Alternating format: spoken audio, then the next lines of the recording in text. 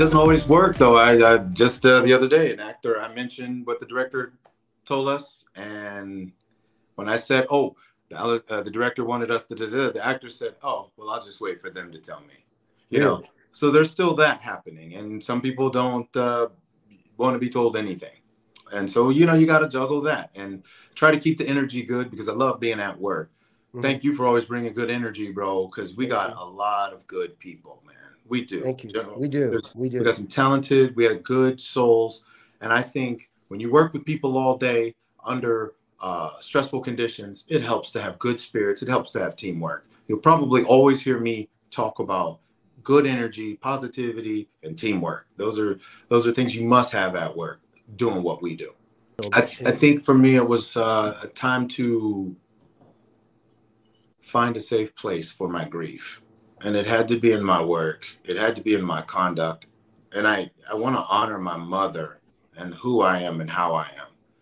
Rial, I went back to school. I'm getting my Bachelor of Science degree. Oh, no, I didn't know that. Yeah, I'm at the Los Angeles Film School. And I'm in my last year getting my Bachelor of Science. Got a 4.0. And Wow. the main impetus was from my mom. Mom had two master's degree and a PhD. And so mom was an academic. And for me, you know, just being an actor wasn't enough, you know. And so I definitely wanted to honor her with a post-secondary education completion. And it's just important to me, man, to represent myself accurately and my mother. The, and you're doing. I know she's really, really proud of you. What? Real quick, couple, and then I'll do what I call rapid fire, get you out of here because I have to ask these questions Mm-hmm. because they're going to want to know. So your first day, do you remember your first day on General Hospital? What was that like? Terrifying.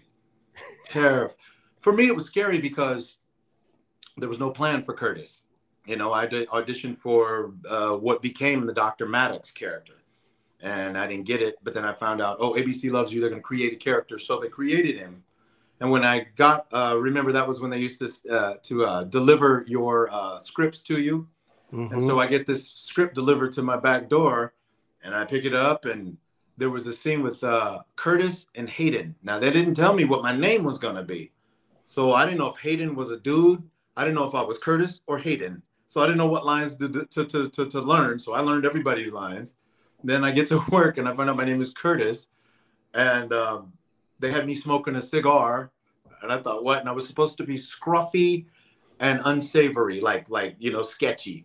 And I showed up doing me, I just disappeared, And I remember the lovely Erica Buddick, who was playing Hayden. She says, she had some line like, look at you, you're scruffy, you're disheveled. And then she stopped in the mid-take. She goes, I'm not saying this line. Look at this guy. He looks like a model. And the producers came down. We rewrote pages on the fly because they didn't even know what I was supposed to be on the show. Mm-hmm. We crafted Curtis on the fly. Wow. Even today, we have new writers.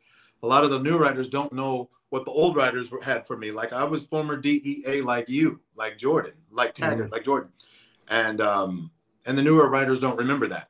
So if you look at earlier interviews, I'm telling people, yeah, I'm former DEA, former Baltimore PD, and now they don't have that as part of his background. But that's okay because I kind of like where we're going now.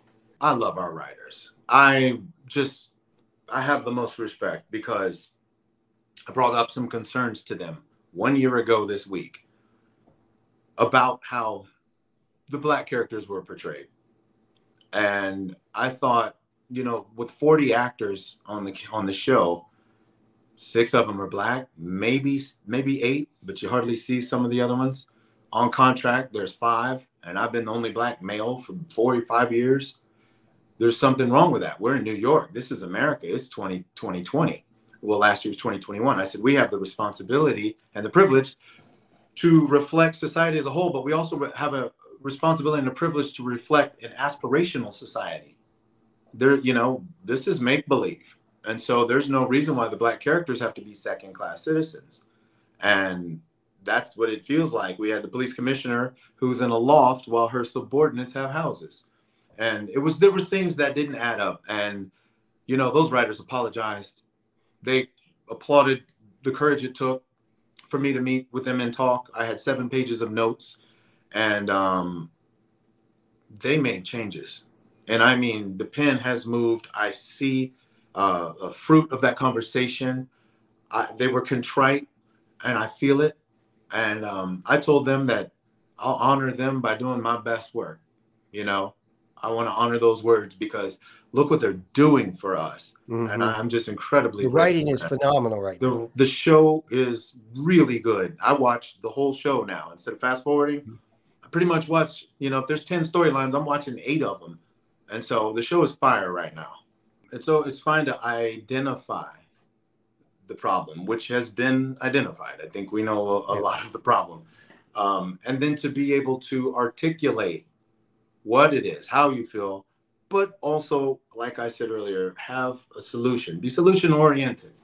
Again, it's one thing to protest and march, but then it's like knocking on the door, ringing the doorbell, knocking on the door, ringing the doorbell. Fine, but when the door opens, then what?